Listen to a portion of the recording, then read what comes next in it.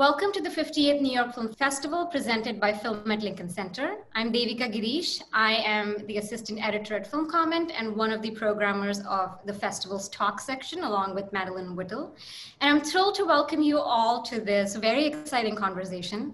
We have amazing guests that you can see on the screen and I'll introduce them in just a minute, but I just want to say some thank yous and make some remarks.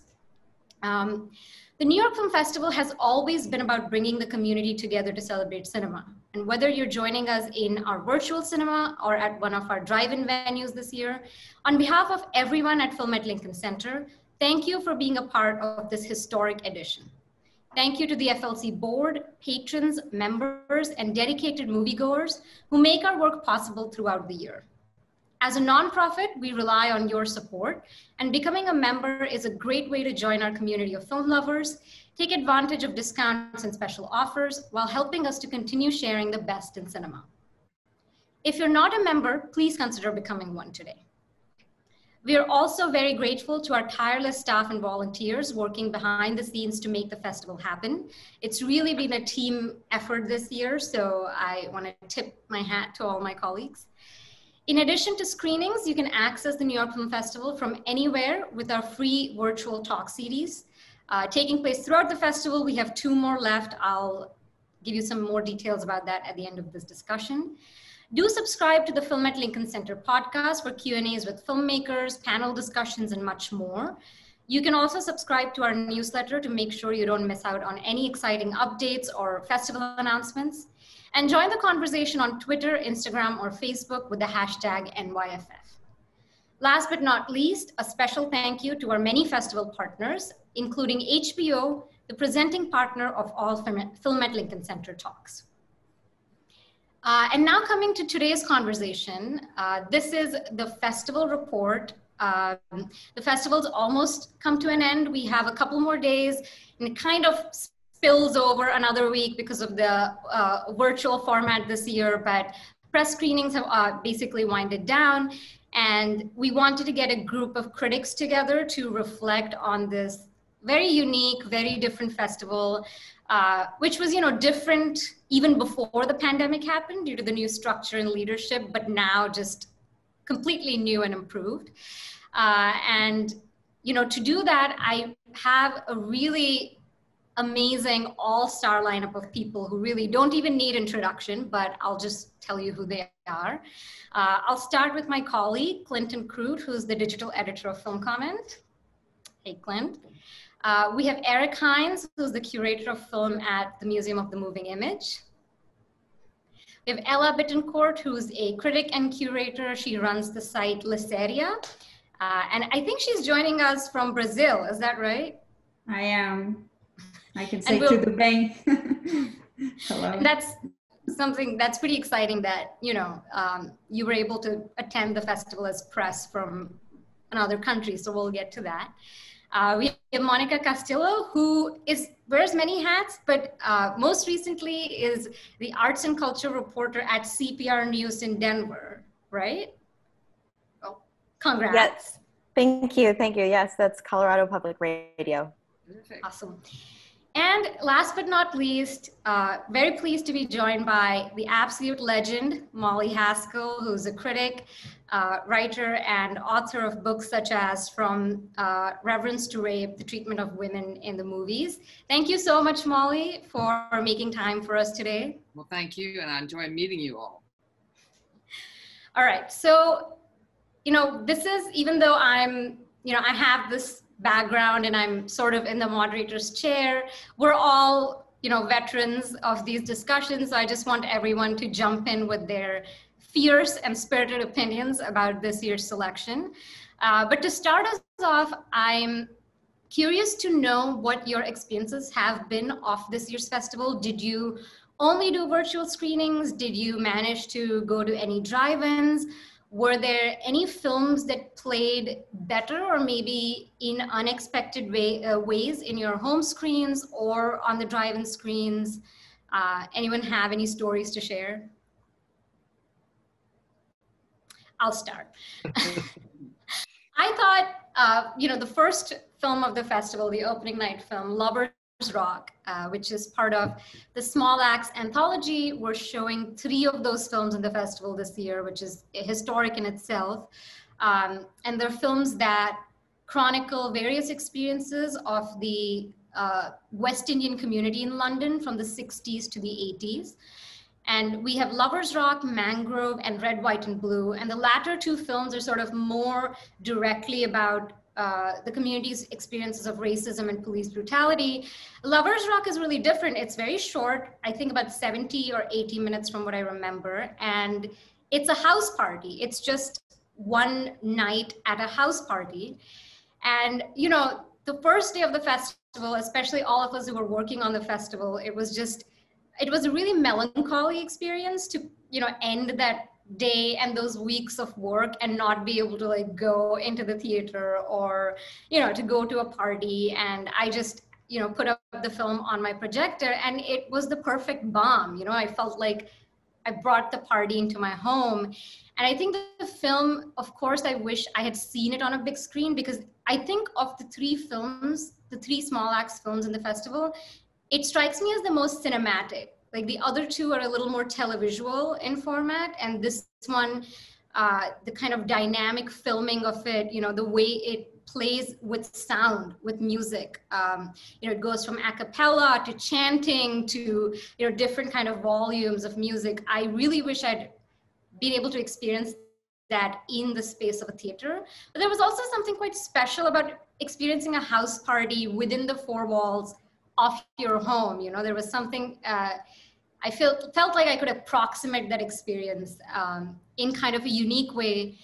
And also, even though that film is the most kind of playful of the lot, there is this sense that within this house, there is this amazing sense of solidarity and celebration, but there are dangers lurking outside, right? So at one point, you know, the cops might come in. At another point, there's a group of white sort of men outside who seem to pose a threat to the heroine, the central character. And so I think that experience of domestic celebration was so central to the film that I really enjoyed experiencing that at home. And I'm wondering if anyone else had similar experiences. Well, I mean, just one point of clarification, that not only was I attending the festival as a critic, but also as a sort of venue participant, whatever, exhibitor for the first time in my life, because the Queen's Drive-In, where a lot of the screenings, drive-in screenings are taking place, is an initiative of the museum, New York Hall of Science and Rooftop Films, which was responsible for all of the, or a player in all of the drive-in venues. So I was having experience of being at a lot of the drive-in screen, although from walking around, you know, and making sure things were going okay, wearing a you know, carrying a transistor radio, which is a really strange way of experiencing films. You want to say drive-ins are a different way of experiencing screenings. Walking around a drive-in with a transistor radio on foot is a very strange one. But it made me think that what you're describing, Devika, like seeing Lovers Rock at the drive-in and loving it and appreciating that experience and seeing people enjoy it from their cars. I think that there's something defining about this year and the sort of this social dissonance of all of this. Sort of making do, finding pleasure in these unconventional ways, and appreciating cinema in these sort of new, you know, frankly compromised ways. And those compromised ways don't necessarily undo the experience, but it is actually, I think, embedded in the experiences we're having right now. And so, like my version of that was seeing American Utopia last Saturday at the drive-in. And here's a film that's basically a beautiful record of a stage show from last year being presented not in a movie theater, though it's a movie, but, you know, in a drive-in or, you know, on your computer screen, however you're going to see it. So that felt like it had several layers of being removed from whatever the original work was. And instead of that being kind of, you know, shrunken, diminished experience, it actually felt quite rich because of it, because it felt like the longing to be in a movie theater, also the longing to be in, you know, in a Broadway theater, and the longing to be together and having an experience together actually kind of made the experience even more poignant than maybe if I had just seen it as part of the festival screen. Well, I think it was probably served better in a way seeing it this way, because it's short, and I mean, it's really, I couldn't quite imagine it in Alice Tully Hall with that audience of donors. And I think there was something, this sort of spontaneity and engaging, and you realize it's just a party. That's all it is.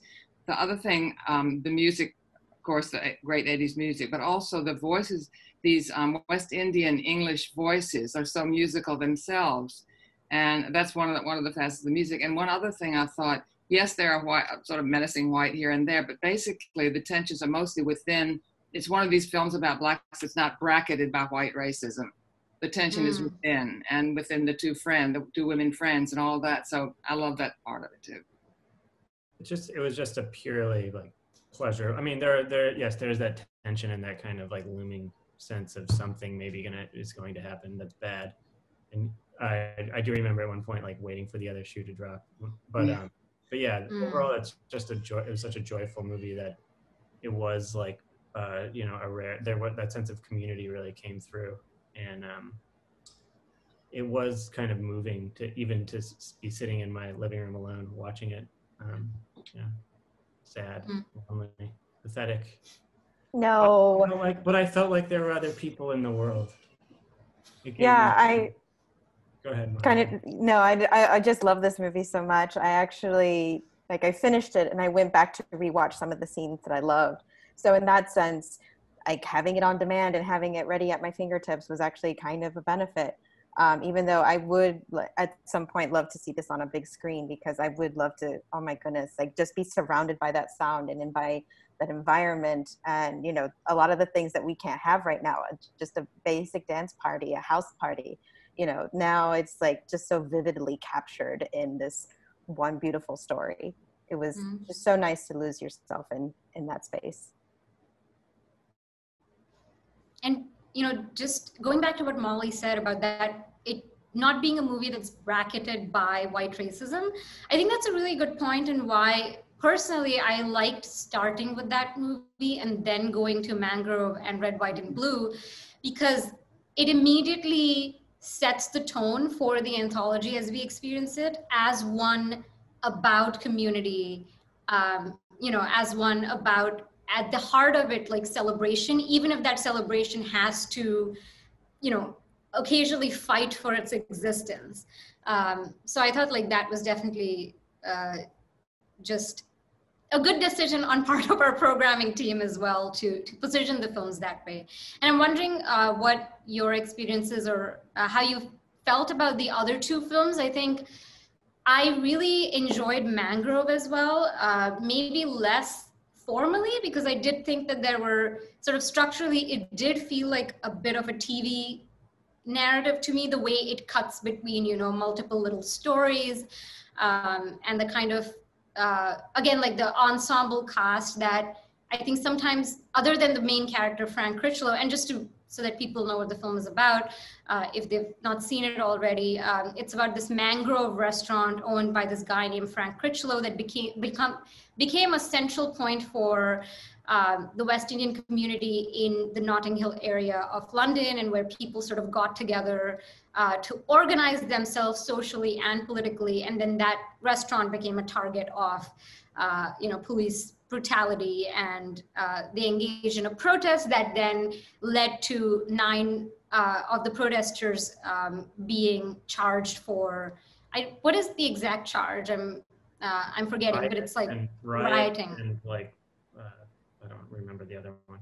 Right, and then it turns into a courtroom drama, which, I mean, first of all, I didn't know anything about this history. I don't know if other folks here did. And so that itself was very illuminating to learn about this, especially about like protest and police brutality, which is, you know, been on everyone's minds. And of course, these films were made before the summer, but to get a sense of the globality of this phenomenon, and also like how far it extends into our past. So I really appreciated it from that point of view. And I also thought it was filmed in a very interesting way. And there's that one moment where one of the defendants, you know, a couple of them decide to defend themselves. And there's a central argument that's about how much you can see out of a police van, right? And he makes this cutout on a piece of paper. Spoiler. What? Spoiler. That's okay. That's okay. At the end of the festival, I think. It's fine. And again, I think there's a lot more to see in this film than just what happens. But, you know, there's this point, I thought it was a very interesting, like, epistemic argument, right? Where they have to resort to the language of rationality to defend themselves instead of the language of humanity, I would say. And so this whole argument about how many police officers can fit into the little gap through which they can see people in the police van, and that becomes a central argument. And I think that McQueen does some interesting things in the way that he shoots the characters in certain scenes, in like kind of constricting your view in some way. Like in Red, White, and Blue, there's a moment where a man gets beat up that kind of sets off events in that film, and it's all you can see is through the gap underneath the truck. And there's other moments where he's like really playing with distance that I thought, like, cinematographically, he was doing something very interesting that almost, I don't know, that sat, I wouldn't say awkwardly, but like differently from the way the narrative structure seemed to unfold. I don't know if anyone had that same experience. Mm-hmm. Well, well, oh, good, Monica. I don't think I felt the same way in that sense. I only got around to Red, White, and Blue, unfortunately. I missed my window to be able to see Mangrove. Talking about windows. Yes, the screening windows is it was only available for a certain amount of time, and you had to see it within that amount of time because otherwise you would miss it. So unfortunately, I missed Mangrove, but I'm looking forward to seeing the piece as a whole with all the sections all together. In addition to Lovers Rock, obviously we'll be watching that again. But I thought that John Boyega's performance was just so incredible. I think he's kind of been discounted because, you know, he was given such a,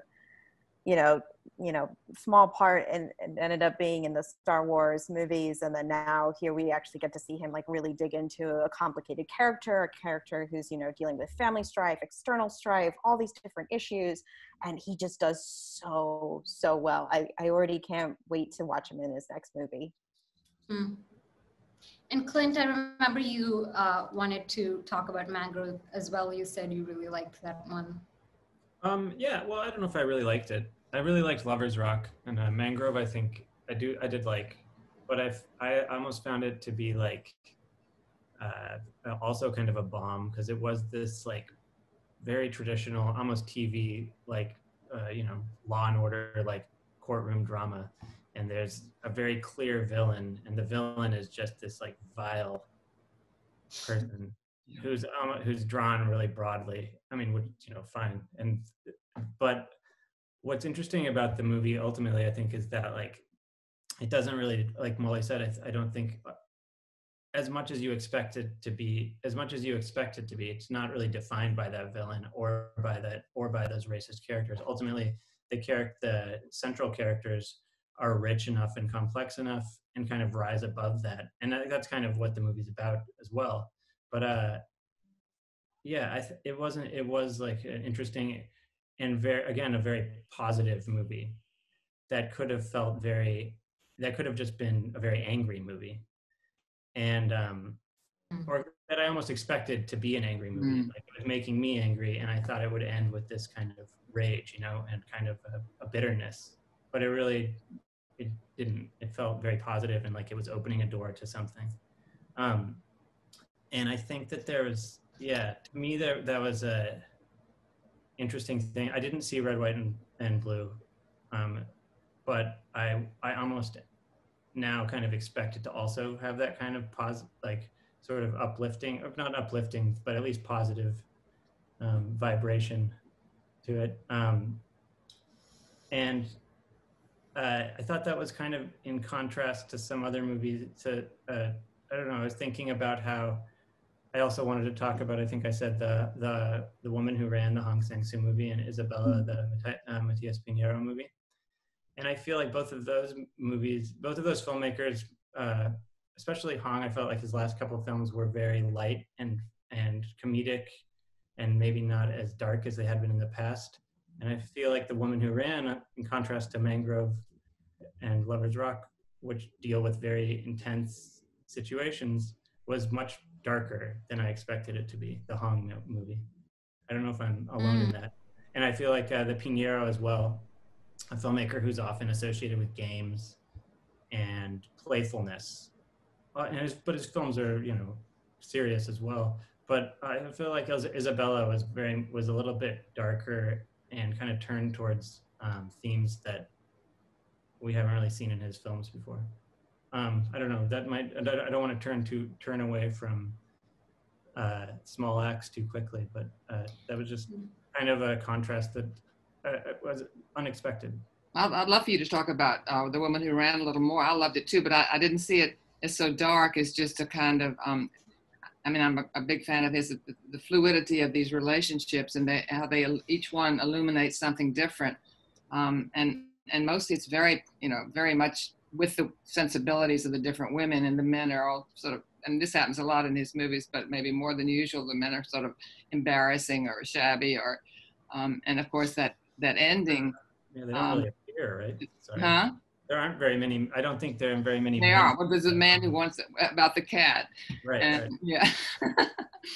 But they're sort of out there somewhere. I mean, the idea that she's stuck. She and her husband are stuck together, and he wants it that way, and she wants it that way, and then she has to wonder: is this really the way we want it? We have to wonder about that too. I mean, it's different forms of different kinds of relationships, and at the end, we find out why she's the woman who ran away. Like, what, another spoiler, which I won't give away, but that's a kind of marvelous scene there where it ends in a very ambiguous way. Didn't you think? Yeah, of course. Yeah, but yeah, I think that the movie did remind me a little bit of On the Beach at Night Alone. And so it had that same sense of melancholy. And of course, the character, I mean, Kim Min-hee is in both films and different kinds of, I think in that film also, she's a woman who's running away from, you know, something in a relationship that has ended in a way that maybe has diminished her sense of self. And so in my mind, they were kind of companion pieces also because of the way The Woman Who Ran ended. And I won't give away too much after Molly's kind of tease, but you know, there is like an oceanic element, if I can say that. Probably okay spoiling The Woman Who Ran if we already spoiled Mangrove. Right. I feel like the spoiler crowd is not going to really get on this. You don't know the Hong spoiler crowd. On social media fans will warriors, Hive will descend. Yeah. I think that what I perceived to be kind of dark about it was that that like looming the men in their lives that were these kind of doofy guys that were kind of in some way like pulling maybe just in the background or like drawing lines around and pushing these women into the lives that they were leading. Mm-hmm. They're hovering there. It's true. Like the mountains, you know, they're just this immovable objects. It's true. That's a very good point, I think. And there are 3 movies that just like are connected in some way in my brain. The Woman Who Ran, Simone Barbe, if some of you ended up seeing that. And it was, I mean, yeah, it's just, we should get into that as well. And then the third one is The Calming, which I think all have itinerant women and all are in some way in a movie theater. And there was just something, like they're all in a sense about isolation and also about cinema. And they just kind of... What the Simone Barbe is about? I missed that one, but I think it would be helpful to... Molly, did you want to do the honors for that one? Well, it was made, what was it, 1980.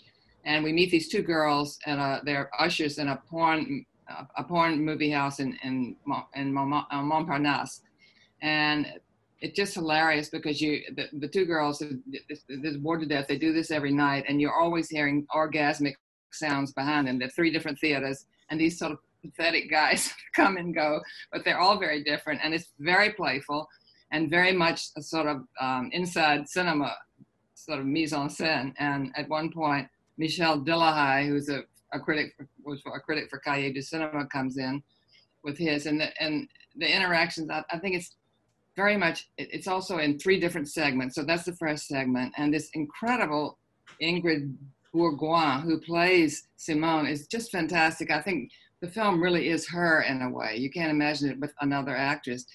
And she then goes to a lesbian bar, which is just a hoot. It's just a wild place with fantastic music, and people come out. I mean, these people come in, they're not, what I love about it is she doesn't try to pinpoint who this woman is. And it's a kind of performance aspect with her and her friend. They sort of have this ritualistic byplay every night, and they tease each other and they get angry at each other. Then she has a whole nother persona almost when she goes to the lesbian bar, and which has some wonderful performances in it, some wonderful song numbers. And then she has the third segment, which is sort of mysterious, where she picks up, it sort of both picks up and is picked up by this man who turns out to be a croupier, and they go on this sort of joyless ride, and she becomes a whole other person there. Did you feel that she's kind of trying on different, at one point, because normally this would be about sex, all these things would be about sex, but at one, and she has this thing, you don't know, you can't quite trust her, but she talks about, so she used to dream of souls being together, but now she says, now the thing is that women have to take care of themselves. So, so in a way, that's kind of what she's doing. Yeah, and I think it's just, the opening segment is just, you know, she and her friend Martine just kind of yapping, you know, I mean, they're just like exchanging barbs and complaining about their job. They're both ushers, and it's just like this image of utter banality. And there's this constant soundtrack of moaning, you know, just like a porn, it's a porn theater. So there's just these loud sex sounds constantly in the background while they're just arguing. There's like these 2 weird male characters. One of them is a director who complains about the quality of the print and the focus.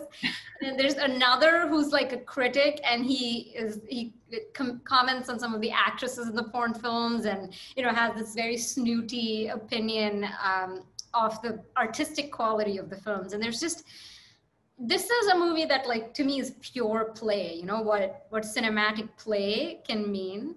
And then she goes into the lesbian club, and there's like this Amazonian performance, 2 women in Amazonian like costumes having a sword fight. It just quite unlike anything else I saw in the program, and so strange that it was made in 1980. You know, it just feels like very forward and not like explicit or anything, but just in terms of its ideas. Yeah, and that whole fractured narrative now fits right in. I mean, it must have seemed sort of odd at the time because there's no sort of narrative continuity in a way, and no narrative arc. But now that whole, the 3-part thing, the trilogy seems to be sort of right at home in current cinema. Right. And I do want to plug that Marie-Claude Treilhou, who's the director, did a free talk with Serge Bazan last week that it's going to be on our YouTube soon. So I really encourage everyone to listen in on that, where they kind of talk about that moment in post New Wave French cinema that movie came out of. But Ela, I mentioned The Calming, which I do kind of feel is some weird way a companion piece to Simone Barbes and The Woman Who Ran. And I know that's a film you liked, and maybe you'd like to tell us a little bit, you know, what you liked about it. Yeah, I did. I love the film. I saw it for the first time at Berlinale, and since I am watching things only online remotely as press, I had a slimmer slate, which I appreciated. I felt like I wasn't feeling pressured. I mean, usually I'd be just piling up films that I haven't seen, but I've actually oddly enough, I got to rewatch The Calming and Days, Simon Young's Days, and these 2 films are a couplet somehow. They're a pair for me personally. I think because when I rewatched The Calming, I experienced it less as a film about isolation or even her being in transit, although she clearly is. And at the beginning of the film, I mean, just to say what it is, you know, a young Chinese artist has an experimental film viewing in Japan. So she goes off, she wants to visit the Kawabata snow country and experience the snow. So this is the, the part of the country in Japan immortalized by the Raida Kawabata. And so she goes off and has this experience, but then returns to Hong Kong, returns home, returns to China to visit her parents. And I guess I did feel like deep down there is something about this film that is about generosity and radical care towards, in her case, towards her ailing parents, and to this kind of being present, her being present as she was trying to be present by herself in nature and experiencing and really hearing snow. I mean, there's a moment that's distinctly about her standing outside and the kind of crackling of snow and her being present in that moment, that when she returns home, she's in a way replicating this experience with her family and finding her own presence in that. And so what I loved about the film, that for me, it just felt like it's about an artist and her kind of in-between time, where, I think when we were thrown into isolation, it also kind of underlines that normally outside of that, when we're not experiencing the anxiety of constantly losing all the jobs and losing all the work and going through that, we're in that other cycle of, and you do it as an interviewer, you do it with filmmakers or directors, is always, what's your next project? What is, as soon as one thing is done, the next thing begins. And here is about the kind of opening up of that space and being in it when something is maybe forming, but it's very delicate and it's not so much a quest as just this finding this openness. That was very beautiful for me, also because it's not about her spiritually kind of going off to an ashram, or it's not a quest in that sense. It's very rooted in her everyday and her being present with her family. She's dealing with things. She just broke up with the boyfriend. She's moving. So she's going through all these motions, but at the same time, she's dealing with loss, she's dealing with mourning, but every time you feel that she's creating these little openings, that there's a sense of this kind of calm, as the title suggests, overcoming. And I was just intensely moved by that. Yeah, for sure. There's one scene in that film where she just she falls asleep on a train, and the train comes to a stop, and then it starts again, and the camera just holds on her sleeping against the window, snow in the background. And that scene filled me with so much pleasure and just made me think of this utter bliss of falling asleep on a train, and you wake up and you've done nothing. You've been in complete rest and you're somewhere else. There's just something so magical about that kind of stasis in motion that, and I think the film is very much like an Ackerman tribute, it's sort of like Meetings of Anna, I would think. It's really a sister film to that. And the director, Song Fang, I think developed it when she was traveling with her film to various film festivals. So I think definitely the idea of the artist in between that you said feels very on point. And it also reminded me of the Ackerman short film Sloth, or Portrait of Laziness. And of course, the in the Song Fang film, it's not laziness, it's more of that, like you said, that time of openness. But there is something about the creative work that takes place in the background. And when nothing is happening, the fact that the nothing is actually meaningful, or that it has its particular texture. Maybe that's also for me the connection to Days in a way. It's not, it's a very different nothing in Days, but the rigor of the insistence of that title, Days. It feels like these two men who will then, one of them is ailing, the other one is preparing his meal, and you have this convergence of how these days or a day will then converge when they meet. But the insistence of the fabric of that, not trying to somehow impose a story on it, not to deliver a life story of these two men, but rather staying very much in the present. Of staying in this kind of habitual cooking of your greens by having to go to the bathroom to wash them with the hose because you're in this intermediary space where your kitchen is, your wardrobe is your other thing. Staying in that nothing where sometimes even the human figure exits, you know, and that's very beautiful. And I think maybe that is a bit of a connection with the Coming Young. Absolutely. And I think these like visceral portrayals of the everyday are very affecting right now. And Days is like, to me, I mean, I think that's the film of the festival for me. You know, I mean, there's just a lot has been said about it. So I don't know, like, I don't even know like what to add. You know, it's Simon Liang at, I think, his finest and most precise, and just the portrayal also of pain, you know, like, because Li Kangsheng has been ill, and the film has kind of arisen from Tsai's filming off, just like Li Kangsheng undergoing various treatments for a particular ailment, and him just going about his everyday life and then going through various like massages. And I mean, that massage scene, which that's like kind of otherworldly, but these, I don't know, the just like embodiment in the everyday combined with like aging and aching,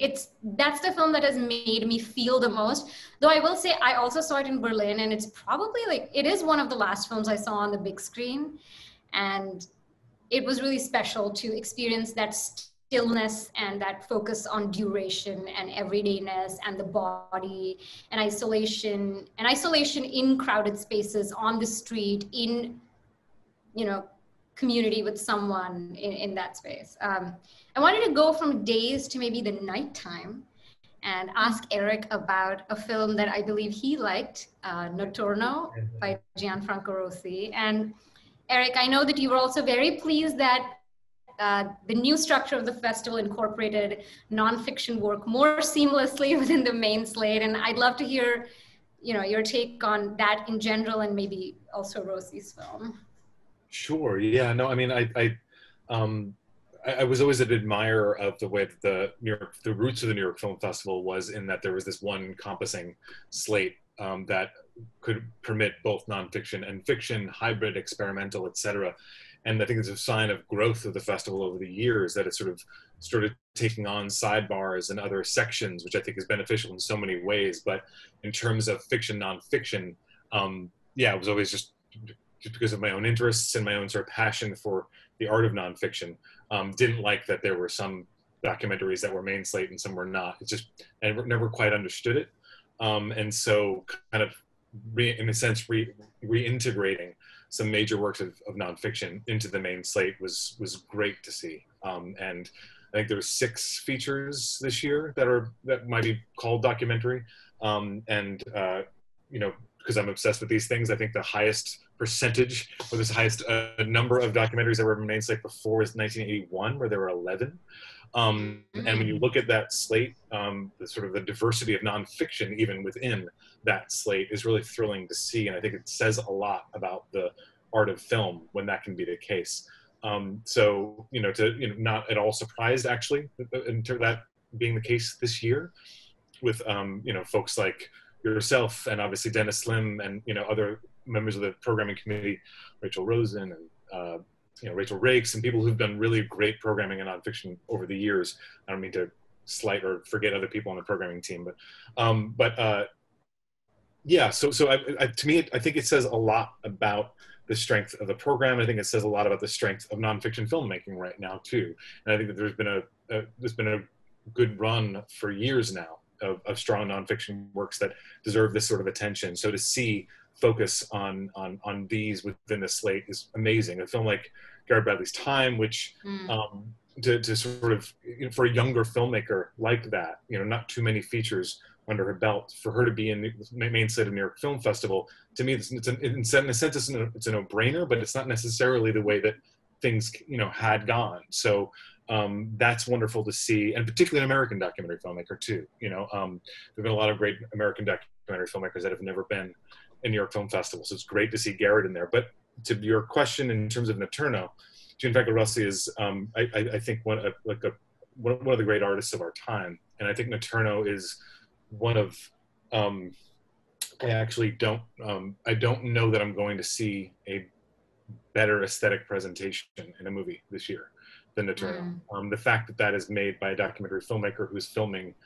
mostly alone, is almost secondary. Like that's an amazing feat, like to think about exactly how he's getting these images, how he's getting these sounds, how he's constructing the films, is wonderful to try to dwell on, but it's sort of secondary to the actual experience of sitting in front of a work like that, where you could actually not only get images that way, images that striking and distinctive, but then also to in order to get imagery like that, with a cast of characters, a cast of subjects, you can't cut corners. You have to actually, gain a certain amount of trust. You have to gain a certain amount of complicity and invisibility, or whatever language you want to use.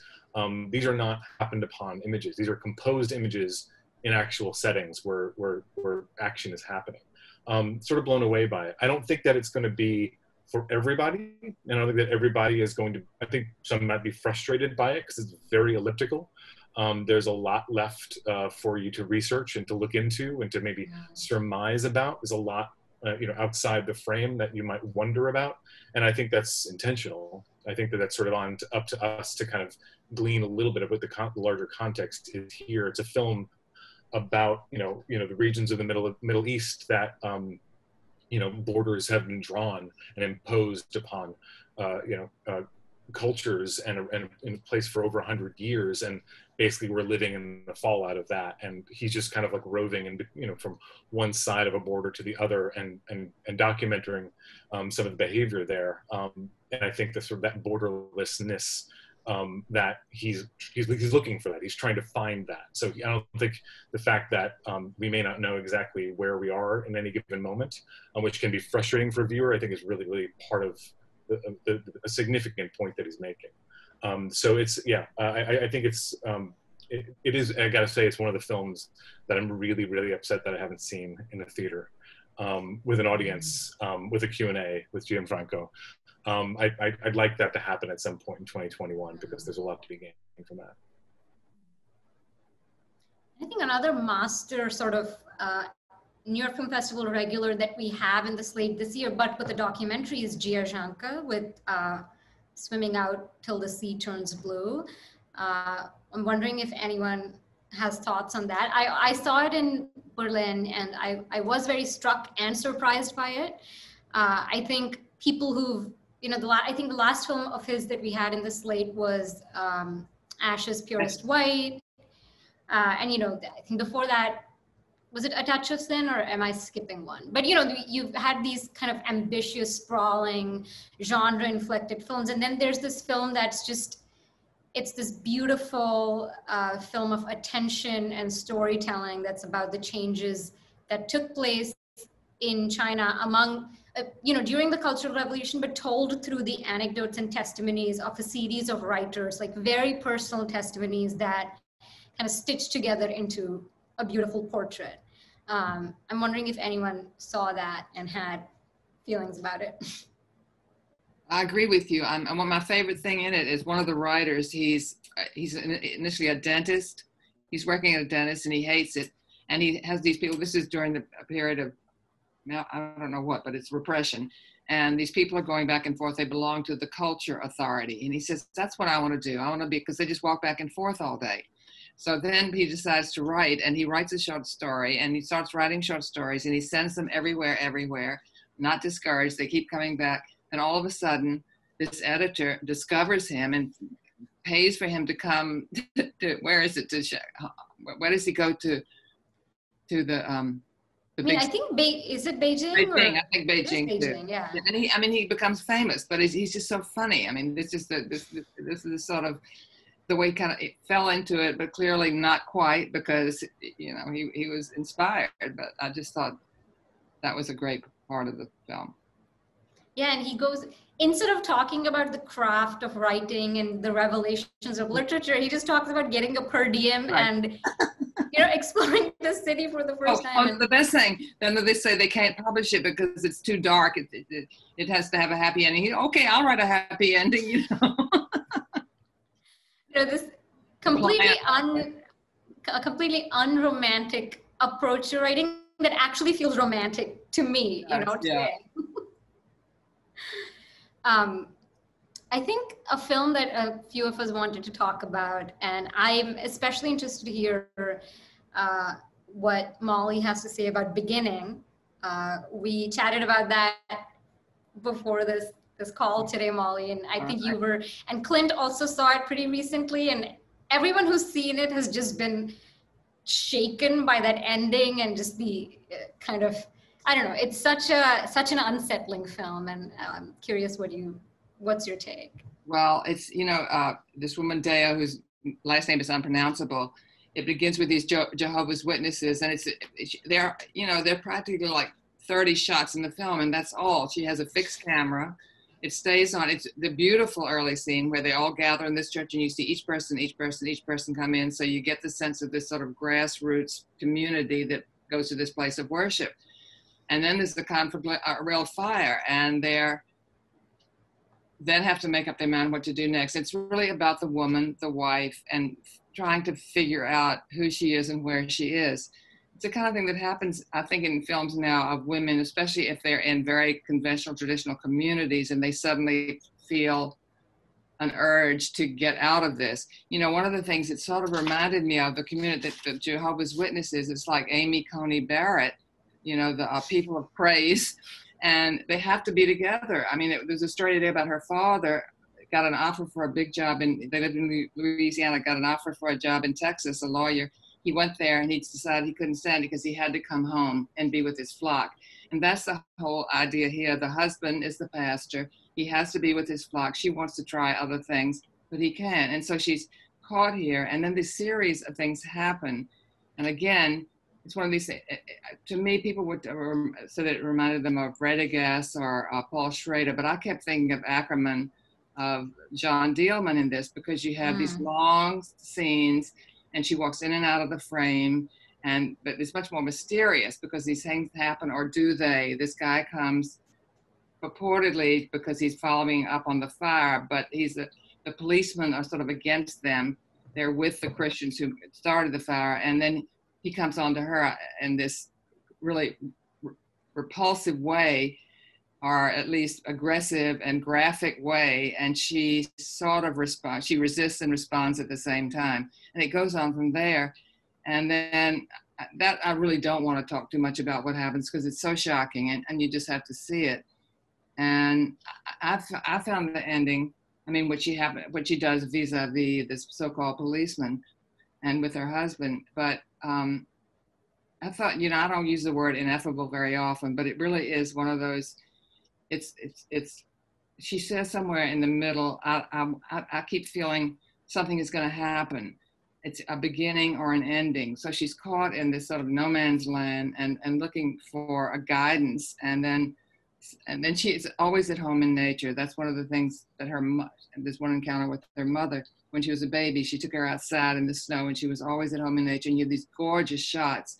This is in Georgia of the lakes and countryside. And that's the only time you really feel a kind of exhilaration. The rest of the time you feel this confinement, even though she lives in this beautiful house, there's something kind of sterile and this sense of dread like you have in Chantal Akerman. And then the end, I'd love to hear what you have to say about it. I mean, I just felt it was kind of dust to dust. It was this organic, non-human thing that happened, and it was just staggering, I thought. I mean, the ending, it seems, is a total question mark to me, but the movie it is. Yeah, but it's also important to point out that like the most horrifying scene takes place in nature, in this beautiful natural setting with this, and you're kind of hypnotized by the shot, and then that you don't really know what's going to happen, and then it's really just sort of difficult to watch, but it's also, it's an incredibly beautiful movie, but I think it's also very much like a very religious movie. Absolutely. Yeah. Or possibly, anti-religious, but it's a movie about faith and about testing faith. And it opens with a sermon about Abraham and Isaac. And then it proceeds to test this woman goes through something, not too dissimilar from what Abraham, or I think she perceives herself to be in that role. I just think that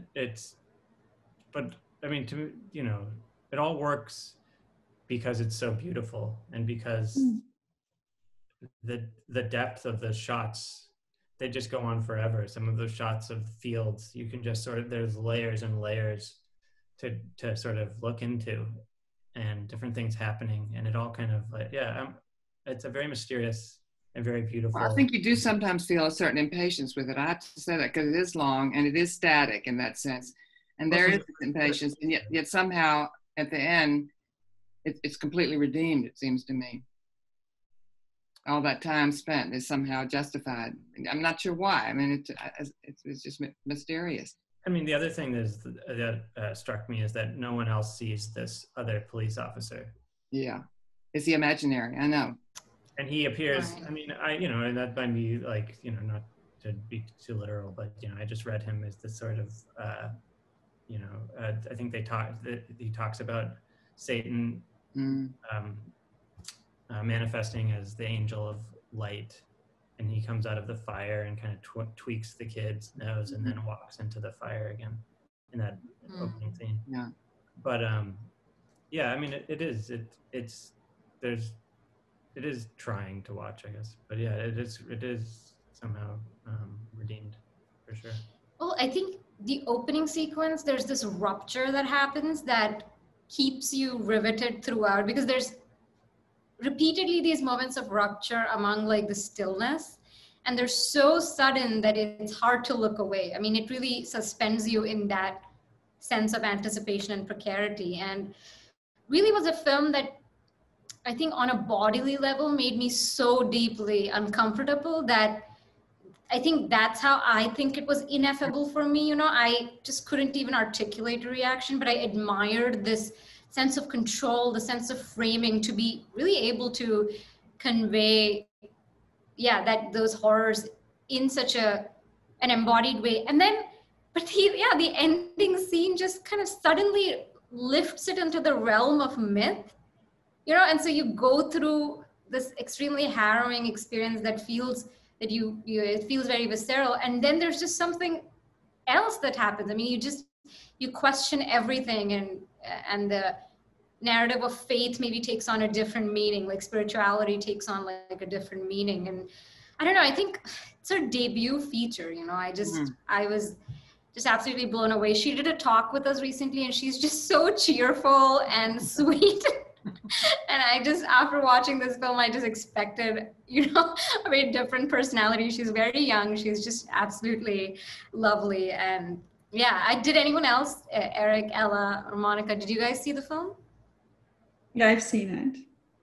Did you like it? Or? No, I mean, as you described, I mean, I definitely love that there are so many things that are unresolved. I mean, if anything, it seems that there's a certain biblical logic, and I haven't thought of that before, but that Clinton mentioned, that if it's carried to its extreme, to its most logical, it's extremely brutalizing. And if you buy into it, then something like the sacrifice of Isaac is the absolute brutalization that maybe plays out. I love the architecture of this house. It made me at times think of Altman's Images, maybe because I saw it recently, but just this tiny suggestiveness of this mysterious light. The camera keeps on pointing to open doors, and it's strange. It's like we went down some kind of a hallway of the mind that we don't know where it leads to. I mean, I love that kind of suggestions of the labyrinth. And the things that we won't know. I mean, this character, she goes outside. She goes outdoors into the nature. That's one of those, patterns straight out of a genre film that you don't necessarily know how to justify psychologically within the logic of this particular movie. And yet she goes outside. And I think the film opens with her saying, "I'm very concerned about me." She says this very early on, and it doesn't seem like a very religious feeling. It just seems like there's something in the fabric between her and her husband, and the power and this idea of the female desire is dangerous, that worries her, that is on her mind. And then it proceeds to unravel. That reminded me of it's interesting. There was a different Georgian film, not the Hollywood version, but the Scary Mother. There was a film by Anna Urshadze, I think it was, that played, I don't recall if it was in Locarno in 2017, that was also about that in some ways. That was about this female desire as concerning to those around her, like very kind of power hierarchical way, this attempt to contain it, and then her mind acting out against that. Yeah, a strong review. We're near the end of the hour, but I do want to get a few more films from everyone. And also, some people have submitted questions. We'll try to take a few questions at the end of the chat. So now's your opportunity to use the Q&A button at the bottom if you'd like to ask us anything. But, there are also, this year, shorts have been integrated in a different way. And, they're part of the Currents program. There's a really wonderful selection of short films. But actually, before I get to the short films, I wanted to ask Monica if she'll talk about a film that I know she liked, The Human Voice, which is a 30-minute film by Pedro Almodovar. So it is on the shorter side, and it's in the spotlight section. And Monica, you mentioned that was a film that caught your interest. Oh, absolutely. I mean, it's Almodovar. Why wouldn't it catch anyone's interest here?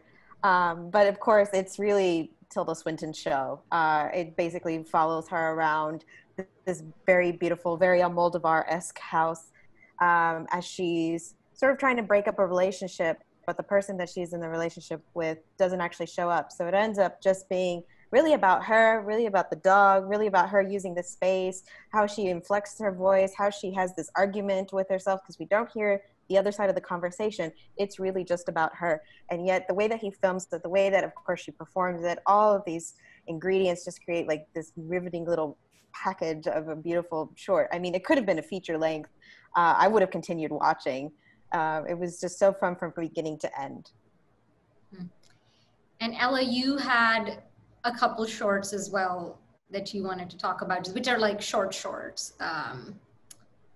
Yes, I have. So I think the shorts program is probably the one that's very different from you when it's online. I felt like I jumped around a lot more, and a short form, it's wonderful because it's so non-committal, and yet when you commit, it can be so rewarding. 20 minutes at a time, you just kind of do 20 minutes between your writing or in your day. At least that's how it worked out to me. So it's very different than coming into a full session of shorts at a festival.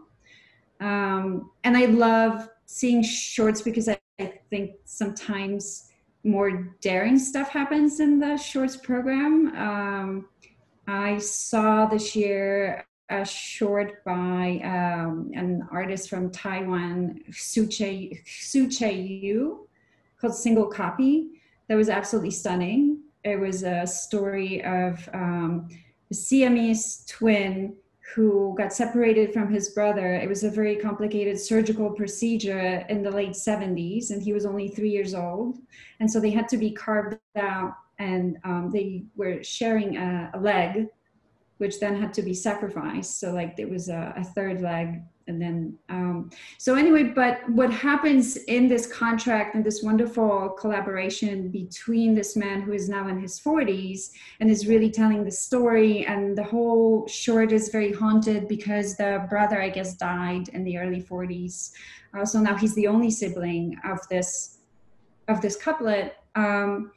That they kind of stage. He says that he has this recurring dream when he's a driver on an abandoned bus, and so they restaged this abandoned bus, and so this kind of he's in this dream landscape where he says he was also dreaming of his children. So they put in like a digital cutout, I guess, of his children into it, and he walks through this landscape as he's telling the story of what it is that he kind of remembers of himself as a three-year-old being, in preparations for this very complicated surgery that was also on TV. It's just gorgeously done. And then they go to digital scanning of his body and then modeling of his body, and then becomes this wonderful magical story about kind of having the body and the body's other, experiencing the body as the other, and also the body's memory. I guess the artist is interested in the construction of memories, and this man has very kind of uncanny recollections of what it was to be a 5-year-old that still somehow thinks somewhere that he is really physically still connected to his brother, and what that experience in the body is. And it was just visually really gorgeously rendered, and very exciting. I mean, it's just an exciting thing to see. Yeah, so that's one short. I don't know if someone wants to jump in. And I'm just kind of going around, and everyone, when we were kind of planning for this talk, everyone's viewing had been so different, and everyone's favorites had been so different, just like a very eclectic experience of the festival. And I want to make sure we touch upon some more films. And actually, there's an audience question that would lead, I think, right into Eric. Someone just said, I hope there is time to talk about Gunda and the Truffle Hunters. Both are brutally honest, and they're at the top of my list, and I know that they were on your list as well. Yes, well, I mean, Gunda in particular. I think Gunda's fantastic. I mean, Victor, I mean, my only grumpy, I'm sorry to be a broken record, but my only grumpiness about Gunda is the response to that has been as if this miracle of a film, that sort of dialogueless, portrait of a farm and of a family of pigs in particular, came out of nowhere. But it's sort of the latest work by Victor Kossakovsky, who's an incredible artist, is making, kind of boundary pushing documentaries for a long time, since the late 80s. Yeah, it's a feat, and it's also just wildly entertaining, that film. And so it's so great to see it here. And I'm glad that the person in the audience loved it as well. And again, another film that that played at the drive-in, and to see that on the big screen, people respond to that film on the big screen. Again, basically a silent film, black and white, based on a family of pigs, and for there to be so eventful and so layered and interesting, and thrilling. I have to admit, I'm less of a fan of the Truffle Hunters, which is a little bit more. It's a little quainter than I want it to be, and I feel a little bit like I'm too far on the outside of the culture that's being recorded in that film. There's something about the older, and it's about, just so people know, it's about this group of kind of older people in northern Italy who go hunting for the precious white Alba truffle with their like sniffer dogs, right? Right. Okay. It's just a little precious for me. And it feels a little bit like we're supposed to think that these people are adorable, which they are, but that's sort of not enough for me. Right. It does seem like one of those things that a filmmaker goes like, that would make a good documentary. One of those like subculture films, which, so I get that, like the preciousness element of it. And actually, maybe kind of related, Clint, I know you want to talk about Nomadland, which is like, has documentary elements in it, and is also about a subculture of people. And I'm a little mixed on it. What did you think? I think you have me confused with somebody else. We can talk about Nomadland. Mistaken in what? Like you didn't like it as much? Really, I am kind of lukewarm on Nomadland as well. Me too. It seems like a real missed opportunity. I feel like that. I don't. Yeah, that's how I'll phrase it. I'll leave it at that. I feel like Nomadland begins, and you expect it to be. It's very clear what it could be about. It could be about two different things, sort of. It could be about the socio-political, engine that is surrounding this woman, or it could be about this woman's experience of grief, or it could be some sort of, blended, narrative of these two things. But it really, I feel like it can't decide, and ultimately it just kind of drifts into like not really being about either of those things. So it's not really. And so I was very, I was just left kind of cold by it at the end.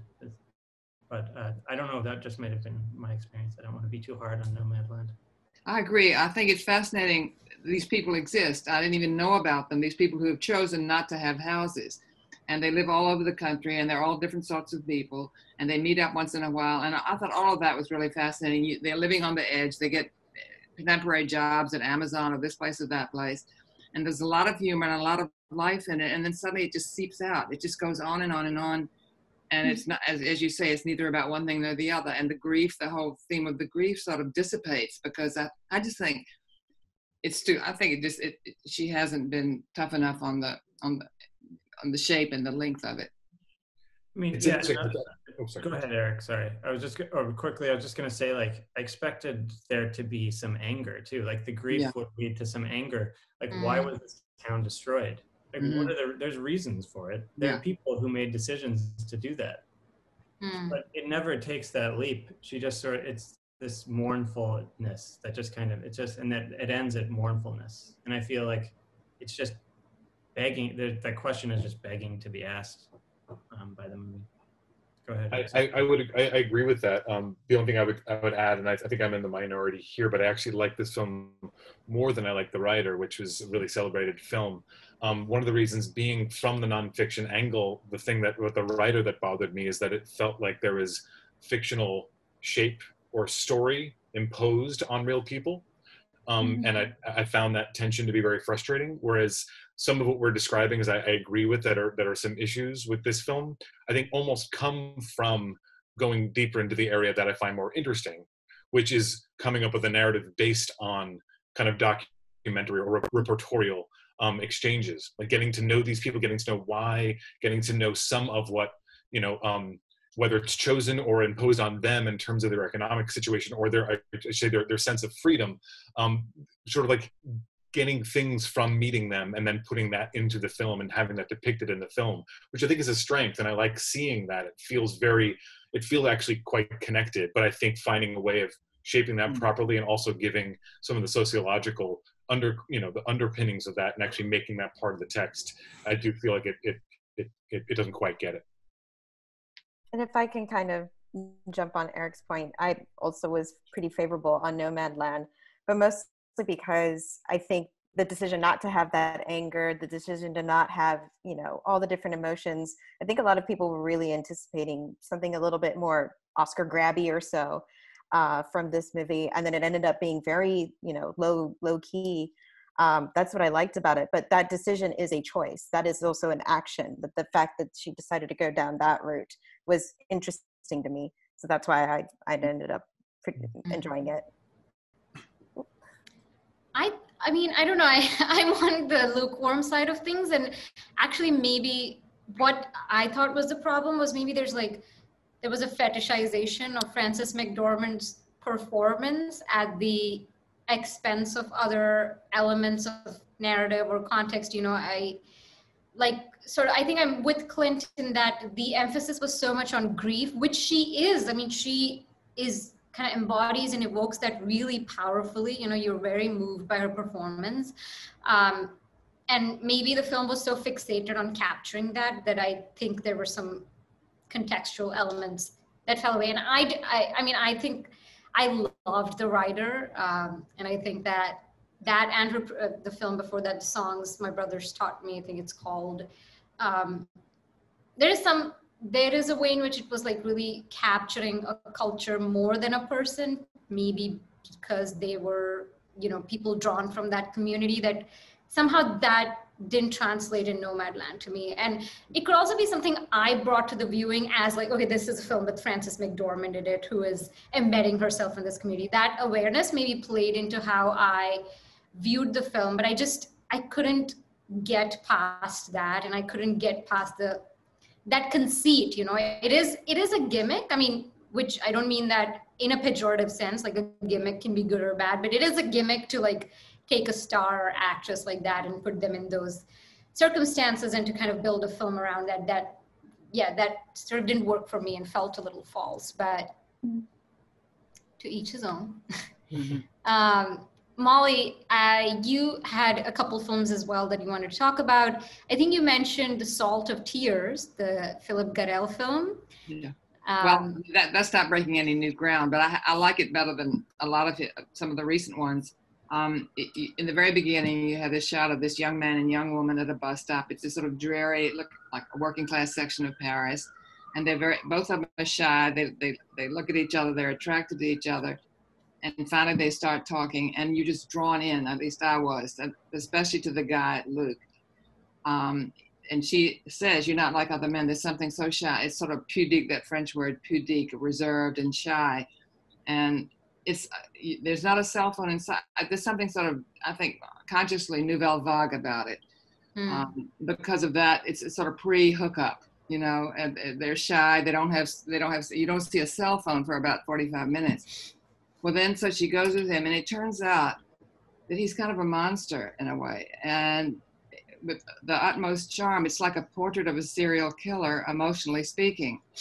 He's so passive, and he goes from one person to another. He's a carpenter. He's there to get his carpentry degree, and a carpenter like his father. Andre Wilms is wonderful as the father, who's the sort of emotional center of the piece. But then he goes home, and immediately a girl he used to know in school comes on to him, and he falls into the tub, actually, with her. And then, so he's torn between these two, and he finally he doesn't really choose the second one. He just, there she is, and the other one isn't. And he really almost destroys both women. And what's wonderful is how you're seduced by him. I mean, did you see it? I felt he was so seductive, and then you sort of gradually realize that he's like a sociopath, and that he can't empathize with anybody. He has no empathy. And the father has clearly sort of spoiled him, and Wilm sort of looks at him, he's sort of thinking, what have I done, when he sees what the boy's like. And he just goes through a succession of relationships, and there's no great moment of epiphany, but there is the kind of payback at the end when his father dies. And that's the only person who loves him. And it's a really, it's a kind of devastating, but in this sort of quiet, deceptive way. Yeah, it's a very strange film, and I actually love your description of the character as like a portrait of a serial killer. I think that actually says a lot, because there's this, I mean, the word I was going to use was fuckboy, but I think a sociopath is like closer to that, like, sense of emotional remove that can initially come off as some kind of awkward charm that you slowly sociopaths are notorious for their charm. Yeah, but then it's just like, it's arrested development, you know, as it goes on. It's just an inability to connect. I am curious, when I saw it in Berlin, one thing that like really took me out of the movie was that scene when they're going dancing, and there's this kind of encounter with like skinheads, or I don't know, this like racist encounter that, you know, one of his carpentry mates had. And it just, I didn't know how to contextualize it. It just took me out, because I read it as maybe like a slightly cheap way of pointing to his solipsism, or pointing to, you know, the fact that he lives in this insular world, and there's this like political context around him. But what did you make of that? No, I don't. It comes out of nowhere. There's a beautiful black woman he's got a black buddy, and he's found this beautiful black nurse he's going out with, and suddenly these skinhead types attack them and get into a brawl. It's this little bit of racism that just comes out of the blue, and I don't think it sort of reveals anything particularly. I'm not sure either why it's in there. Yeah, and that just, I don't know if like, it also seemed a little uncharacteristic for Garrel, and I was just, I was just wondering if it was kind of updating the film to the times in a way that came off as awkward. I'm not sure. I'm not even, Okay, and then, you know, there is one of the audience questions is just what was everyone's favorite films, which is just like a very difficult question, but maybe I thought I do want to give everyone the opportunity to shout out a film or talk about a film that we didn't get to. It's got to be Nomadland. I said, got to go with Nomadland. The number one consensus film. But Clint, I did feel bad that, oh, sorry, go ahead. I was just going to say, I wanted to talk a little bit about Hopper Wells. I don't know if anybody saw that. This is a documentary when Dennis Hopper came up from shooting the last movie in 1970, and Orson Welles interviews him. And it's like a slightly more genteel version of the presidential debate. I mean, Wells is a total bully. He goads and bullies and condescends to Hopper. He's just so and attacks him. And Hopper never rises. He's probably stoned, but he never rises to the bait. And it struck me as very revealing about Wells, because he's usually more revealing than when he's the one being interviewed. When he's being interviewed, he's completely evasive. He manages not to ever answer questions. And here, he keeps on at Dennis Hopper. And Hopper, there's one interesting thing where he's talking about showing Easy Rider, and he showed it in the South, and everybody cheered when they shot the guys. He showed it in L.A. or no, in I don't know, UCLA, and everybody said, "Get the pigs, get the pigs." So you had these absolutely opposite reactions, which is a sort of prefiguring the chasm that we're living in today. But Wells seems to think that he sort of casts Dennis Hopper as a spokesman for, he thinks that they are the heroes, and Hopper doesn't feel that way. He said they are outlaws. It doesn't mean they should be killed, but they're outlaws. And he's taking a kind of middle course, and Wells keeps pushing him to be a revolutionary. And it's just, I don't know, it's sort of, it's sort of first of all, hypocritical. I mean, he says, you ought to be a spokesman, you ought to speak out. Why? I don't know if anybody else saw it, but I just thought it was fascinating, not because it's a great film or because it's anything exactly new, but it just shows something, to me, it shows something about Wells that, I don't know, Dennis Hopper's coming up from Peru, where he's living where the hippies are armed in this armed commune, and the feds are right nearby, and Wells is trying to get him to form a Comintern and to start a revolution. It's just insane. It is beautifully shot, though. It's just so gorgeous. Even though it's so casual, I was really struck by that. And Wells always in the shadow. Wells is, this great giant in the shadows. Clint, I feel kind of bad because I foisted a film as your pick that you were lukewarm on, Nomadland. So I want to give you a chance to bring up a film that you think represents you better. No, I'm just not going to do it. You shouldn't have done that. No, I first off, I kept trying to chime in with a joke about Joe Biden being compared to Dennis Hopper probably for the first time, but yeah, didn't land too well. And then I guess what was my favorite, or what's the movie? I guess I really liked two movies that we haven't talked about from Currents, The Inheritance, and I also really liked Slow Machine, which I was much more richer than I expected it to be going in. Which, The Slow Machine? Actually, I that's one I haven't gotten to, and I think it just started screening, so many people might have not seen it yet. And could you tell us a little bit about what it's about? Sure. It's about an actress who's kind of adrift in this kind of like pinchon world of paranoia and like artists, and she gets kicked out, or she leaves a house that she's living in with these weird drug addicts and goes upstate to, I think, and goes upstate to stay with some friends, and who are musicians, just sort of Williamsburg hipsters of the mid 2000s, recording an indie rock album, and the woman who plays the lead or the character just constantly changes her accent, which is really interesting. She has a Texan accent when she's upstate, but she's playing the same character who left New York, where she was Swedish. And at one point she goes into this long monologue in the Texas accent when she's in New York. I mean, I can't really describe the plot because it's completely nonsense. And it just like, what it is it's sort of a mood of paranoia and of like things falling apart, and in this woman's life, but also kind of in society or in the world outside of this woman's kind of insular social world of artists in their ilk. And there's this great scene. Chloé Sevigny is in it.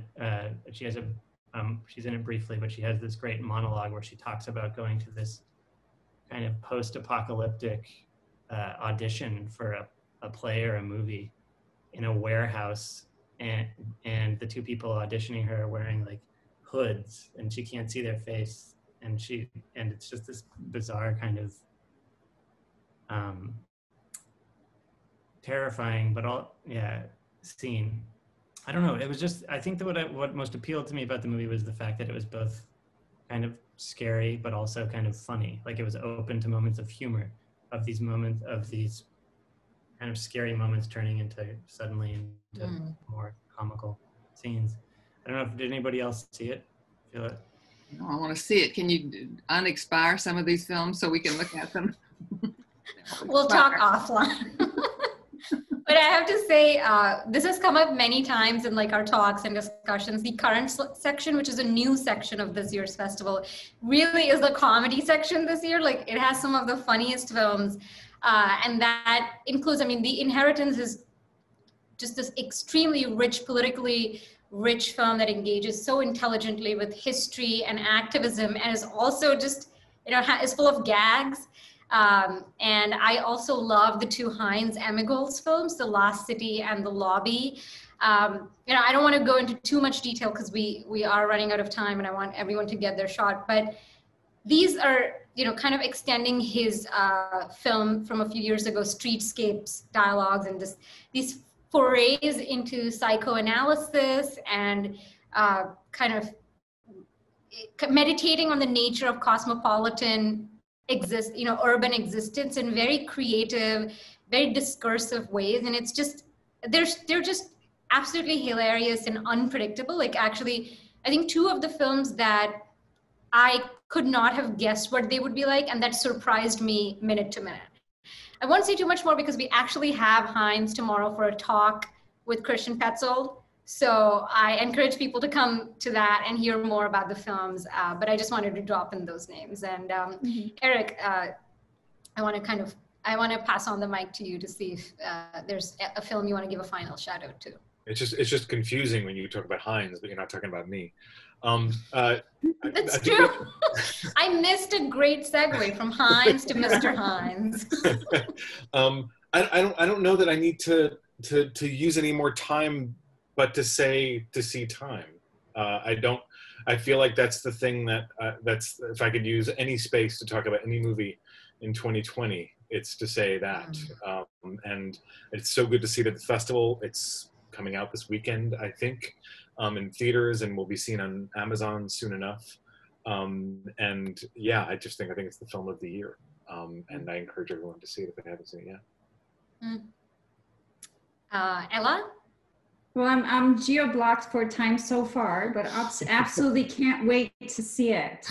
So every time I go to my laptop, I say, darn, I'm still geo-blocked for this one imperialism of But I know, viewing. I mean, it's just, it has that certain vibration of it. I think it's wonderful when there's a film at the festival that we all know vibrates with a special quality, and it will eventually arrive and I'll see it on my projector, and I'm super excited about it. I mean, I don't know that I have a favorite to leave off on. I think I can only say that because I'm in Brazil, where a lot of archive-based institutions, including Brazilian Cinematheque, are in terrible crisis and in terrible danger. It's absolutely not clear that their archives are safe. They may, there have been archives here that have burned down. There are others that are in danger of burning down. So I think I responded very strongly to films in the currents that felt to me like they were super archive rich, and probably time will be that as well. I think The Inheritance, Ephraim Massilis was a beautiful way of working. I mean, in fact, when I interviewed him, he said, I think everyone should have an archive. We should all start just hoarding our own archives, and whatever it might be, vinyl records, or he collected poetry zine, African-American poets zines, which is a very beautiful idea. I saw a very good documentary that I was very excited about, which is Luis Lopez Carrasco's the Year of the Discovery, which is, again, someone who basically gathered all this footage of people in 1992 meeting at this snacks bar in southeastern Spain, and working class and middle class, you know, and what's happening is they're having the Barcelona Olympics, and the government propaganda is lauding, you know, neoliberal economics, and everything's great and the future looks bright. And here are the people sitting in their snacks bar and talking about tremendous unemployment, talking about how the unions are just being pressured, and just this kind of daily, and it was tremendous how pertinent that film felt. Because the things they're talking about, like how the industry is passing off this idea that you can either create jobs or protect the environment. I feel like that's something out of last week's or this week's debate, presidential debate, and to see the acuity of the working and the middle class in that film, knowing very well that that's a false dichotomy. I mean, there's just such a historical lesson in that. And it's also beautifully done in terms of form, because it's actually, so you have all this 8mm footage that they extracted bits and conversations, so you feel like you're in a bar and people are just having these different threads, but it's also split screen, so you're looking at two different situations happening in the same bar at the same time. And sometimes you have someone talking about unemployment while someone else is staring off into space, and it's beautiful to see how one frame kind of colors the other and the threads. There's one moment where the much older generation that was much more consciously politicized is talking about that time, and the segment is put together as if they're speaking directly to this young generation now that's in the other frame, someone who's just completely adrift. So it's just, I mean, it's gorgeously, it's like 3.5 hours of, maybe because in Brazil, the snack bars, the botecos are also institutions, and we have this special longing for that. And this film, I think it's a really a gorgeous testament to how you can use the archive, teach us something, create this atmosphere, and really with cinema kind of reshape our sense of space and time. Yeah, it's one of it will probably be one of my favorite films of the year, but we'll see. I'm very excited to see that one. That is one I haven't gotten to, but that moment of liberalization in the early 1990s that changed so many countries culturally and economically, like in India, I mean, it's just this juncture, and there's a whole cinema that has come out of that, you know, trying to capture the effects of that. And I'm just very curious because, I think that is a moment that feels recent, but also a political and cultural change that seems somehow against history, you know, like it's against archiving, it's against history, it's this neoliberal present. It kind of ushered in this neoliberal present like all over the world that I'm very excited to see that one. But Monica, giving you the mic now for your shout out. I'll try to keep it as succinct as possible. I love Smooth Talk and the Revivals program. So that was the Laura Dern, Joyce Carol Oates movie. It plays completely different in one half, and the other half it just takes a whole new direction. And I was so shocked by it. Another one was The Monopoly of Violence. Usually when you think about, you know, talking through the sociological, philosophical implications of violence, it could be very distancing and make you feel like you're in a college classroom again. But here it's visceral, it's, you know, footage from on the ground in France and police brutality, and talking through with the people who were there, people who both inflicted the violence and, you know, received it. So it was incredibly moving in that regard. And I think the last movie I'll give a shout out to is Night of the Kings. Basically, you know, a young man has to keep himself alive by telling it this really gripping story throughout the night in order to see sunrise again. And in a prison. And in a prison, yes, in the Ivory Coast. And it's just the way that, you know, it's framed and how it builds out. And then you get to see what the story is and sort of fantastical elements that come into it. It just, you get wrapped up into it. So I also really enjoyed that one. Well, I think telling stories to stay alive is a pretty good note to end this chat on. Unless anyone has any final thoughts, I also don't. We've gone over time, but I've just enjoyed this so much, and everyone has aired all their, favorites and okay, great. Well, thank you all so much for doing this. Really sad that we couldn't do it in person, but I'm very grateful that everyone tuned in, and it's a great way to sort of cap off the festival and the program. Thank you to everyone tuning in. We have any questions. Sorry? I said, sorry, we couldn't take any questions. We just blabbed away the whole time. I know there was so much to talk, but we did take a couple questions. I mean, I think, we managed to squeeze a couple in, and there'll be many more opportunities, to keep talking about these films, which are hopefully going to come out in some way or the other in the next few months. There's 2 more days of talks. There's a talk tomorrow, like I said, with Hynes Emigold and Christian Petzold, moderated by Dennis Lim at 2 p.m. And then on Sunday, we have a talk on 2 revival selections on James Baldwin and Muhammad Ali. There's 2 documentaries on both of them. We didn't get into those. Those are quite excellent films too, but they haven't actually screened yet. So check that out on Sunday at 6. And that's when the festival ends. I think the movies will be playing for a few days longer. So, we'll all enjoy this NYFF bubble until then. And and thank you so much, and hope to do all of this in person very soon, and stay safe and sane and healthy. Thank you. Thank you. Thank you, everybody. It was really fun. Thank you. Thank you. Thank you. Good night, everyone.